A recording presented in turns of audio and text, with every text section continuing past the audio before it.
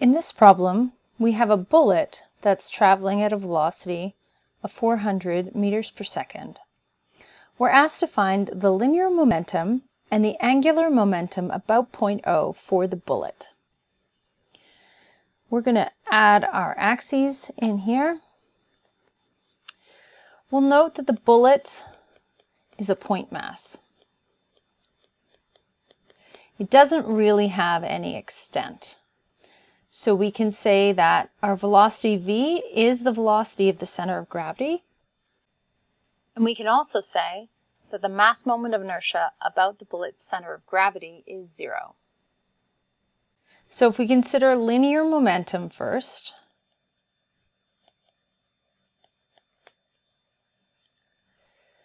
so our linear momentum J is going to equal m times the velocity at the center of gravity.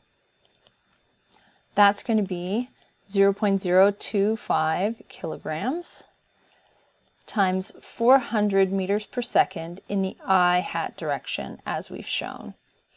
Remember that momentum is a vector, so it will always have a direction.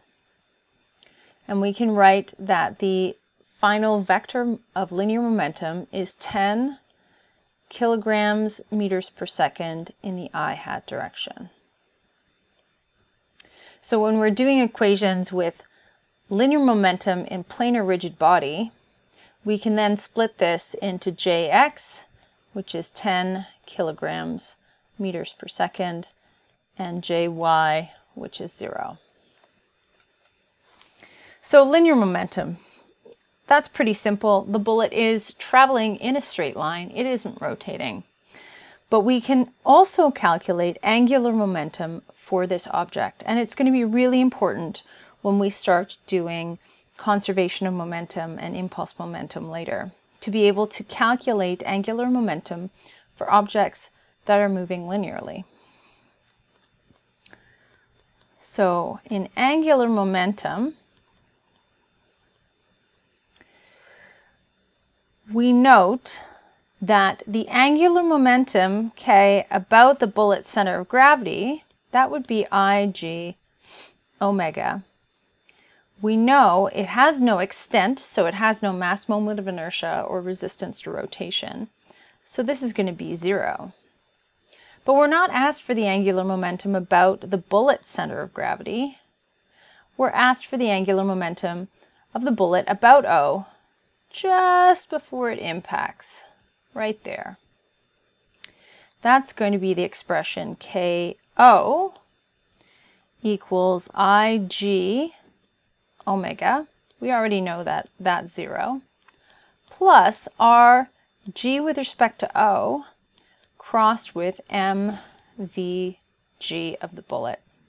And that expression is in fact our linear momentum. Now there are two things to note here. One, the subscripts must match within this equation. And the other thing we note is we can't use the IOVO version of this equation because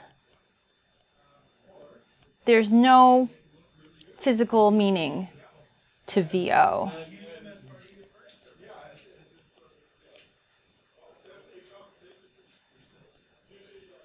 So our G with respect to O, that's this vector here.